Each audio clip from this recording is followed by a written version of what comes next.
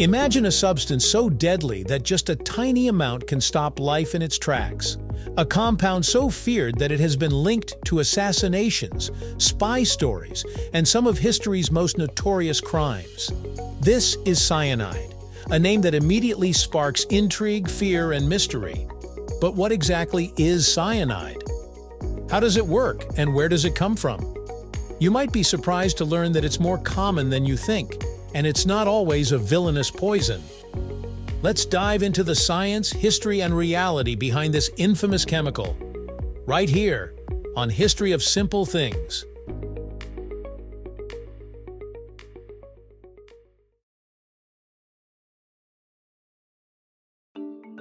At its core, cyanide is a chemical compound that contains a carbon atom triple bonded to a nitrogen atom.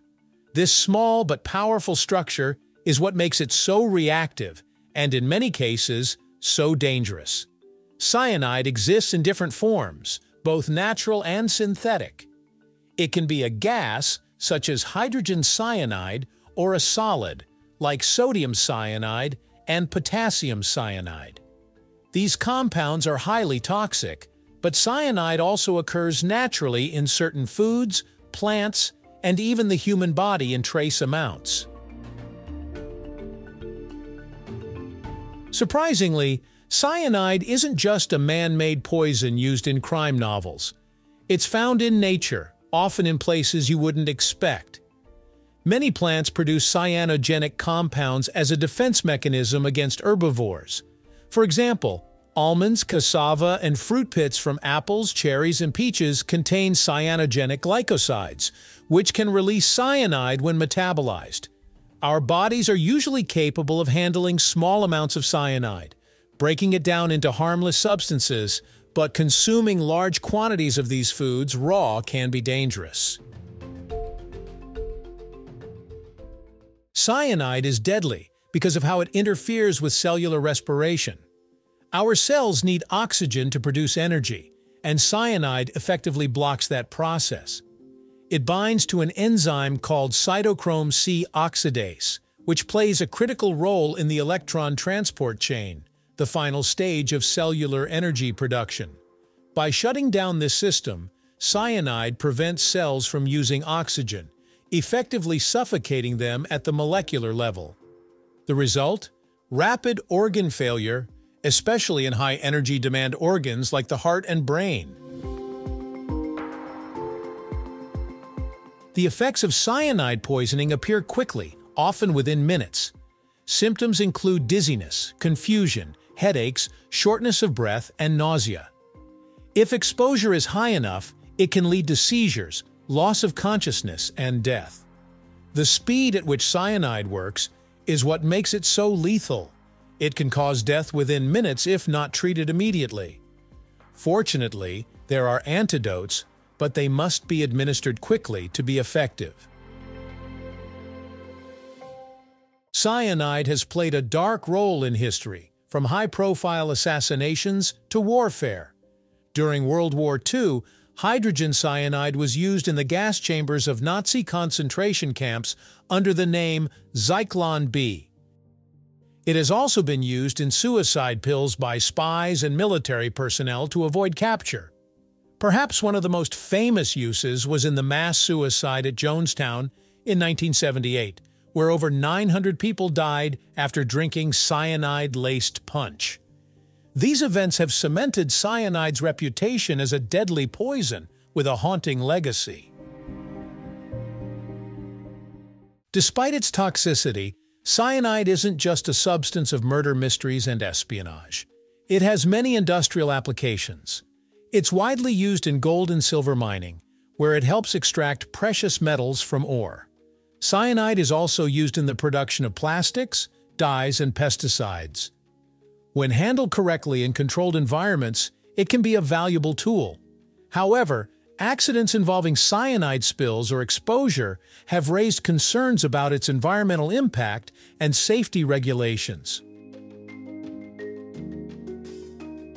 The body has a natural way of detoxifying small amounts of cyanide through an enzyme called rhodinase, which converts cyanide into thiocyanate, a much less toxic compound that is excreted in urine.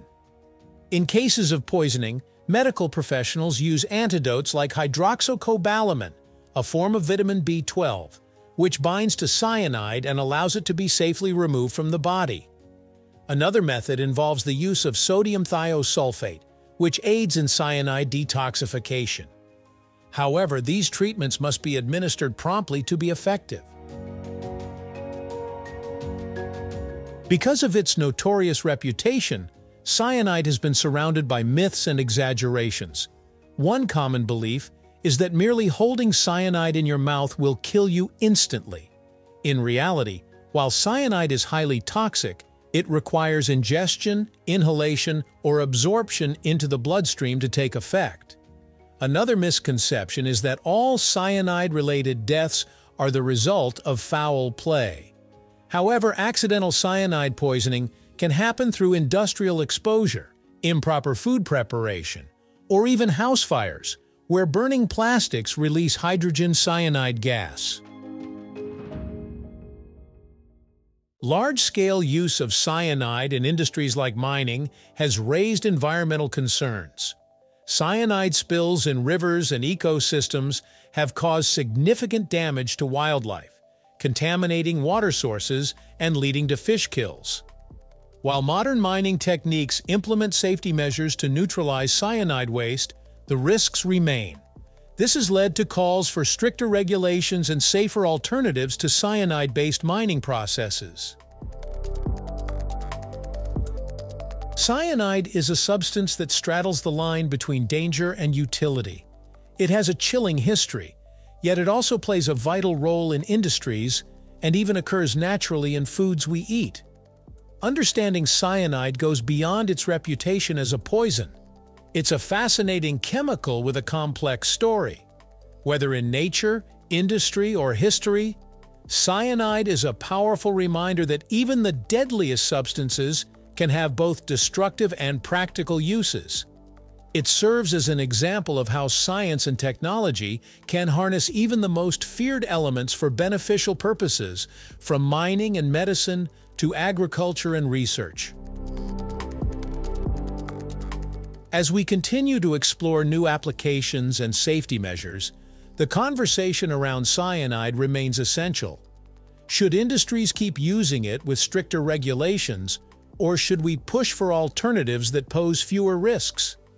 Science may yet uncover safer methods, but until then, the balance between utility and danger remains a challenge. Thank you for watching. If you have suggestions for our next video, feel free to share them in the comments below. We'll be sure to give you an acknowledgement for your contribution.